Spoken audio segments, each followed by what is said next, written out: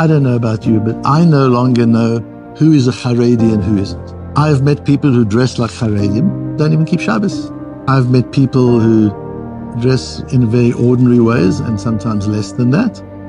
And they have amazing hearts and souls, and they're very meticulous about the mitzvot they keep. I just don't really know anymore. And that's important to understand. We've got to stop the labeling, because people don't fit into the boxes anymore. The boxes are irrelevant, actually, because those silos have come down. There's a flow.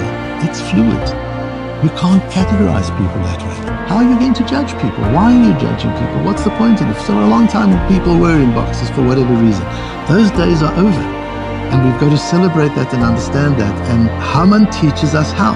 Am echad mefuzar u'meforad beinav. This is a unified nation that is scattered. It is a unified nation of diverse people.